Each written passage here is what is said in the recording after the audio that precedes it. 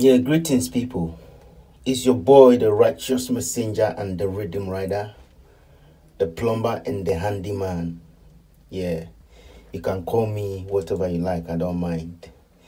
I'm on for a client has called me in, and this is a mixer shower, a thermostatic mixer shower, and customer is complaining that the shower is not getting hot enough. The water coming out of the shower head, yeah, it's not getting hot enough. So I'm going to try and have a look at it.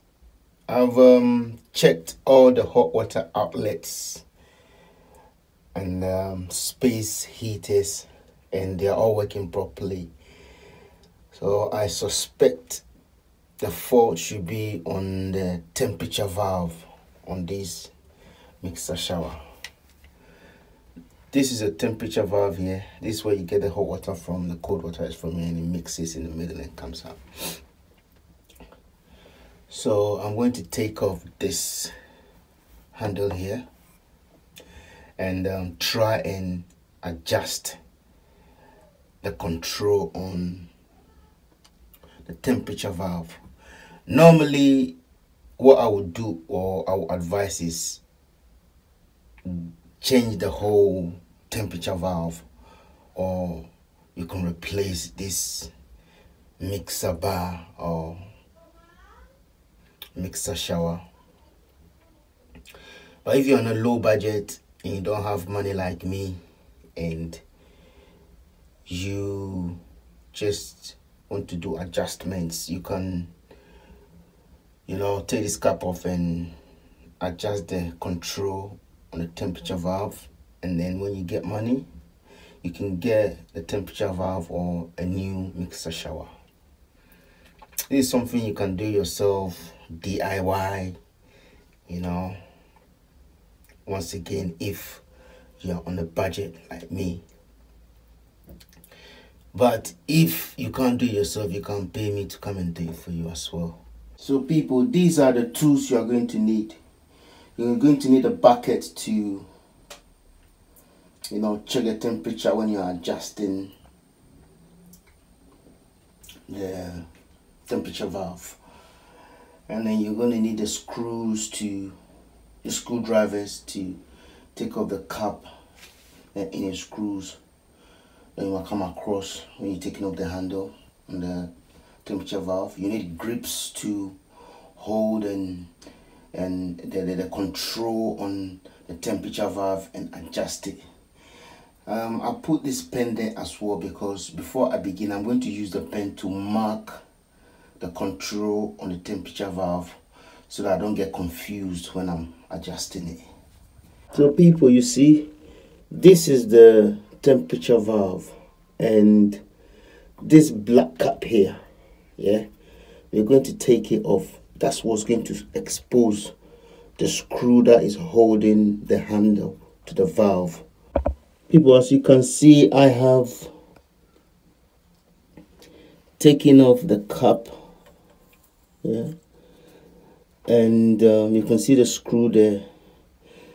I'm going to unscrew that to take off this handle. And when you're doing this, make sure that you block the drains so that you don't lose the screws or the cap. Put them in a safe place so that you don't lose them. So people, have taken off and unscrewed the handle on the temperature valve. I've taken it off. So this is what you are going to adjust to get the hot water to come back to its normal temperature, or to make it hotter, because the client or the customer is complaining that the water is not getting hot enough. So people, this is where the pen comes in handy. I'll take the pen and then I'll just mark here like this, so that I know what I'm doing when I'm adjusting it.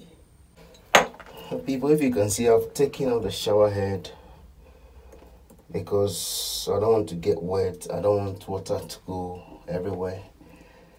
I'm I'm going to try and adjust this button or this lever here and see if the water gets hot again. I want to test it from this bucket.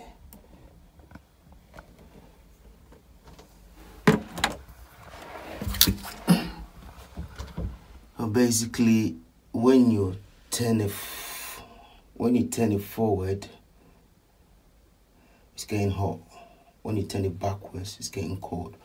So I'm going to turn it forward a little bit and test it.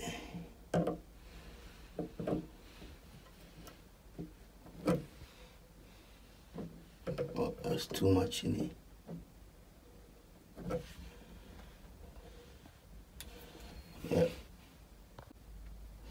Yeah, so people, I've adjusted it. The water is getting hot again.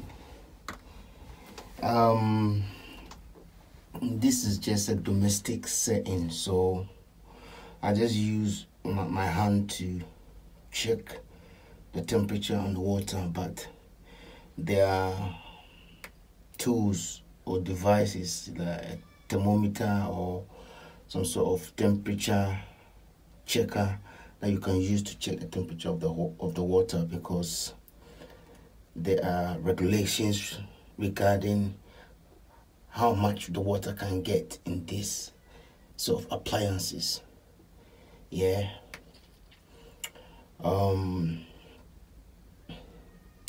Also, it's important to note that the water gets to its desired temperature. Say if I turn this temperature valve here, within 1 minute the required temperature should be flowing through the shower head. Yeah, so when you are testing or adjusting the temperature valve, you need to leave at least 1 minute before you try adjusting it, so that you can get the desired temperature, or so you can adjust it properly. And when I was working on it, I noticed that this handle here is a bit stiff.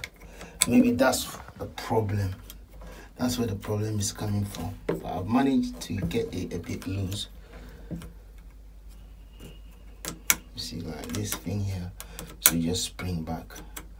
It's springing back, but not all the time. So this one, I would advise the client to just change this, when they get a budget for it. Anyway, people, it's your boy, the Rychuhss Messenger, Rhythm Rider, a plumber and a handyman. I just came to try to, show you how to adjust the temperature on your mixer shower DIY style. You see, if I didn't do anything rightly, or if something's wrong, something I said you don't agree with it, leave comments, please.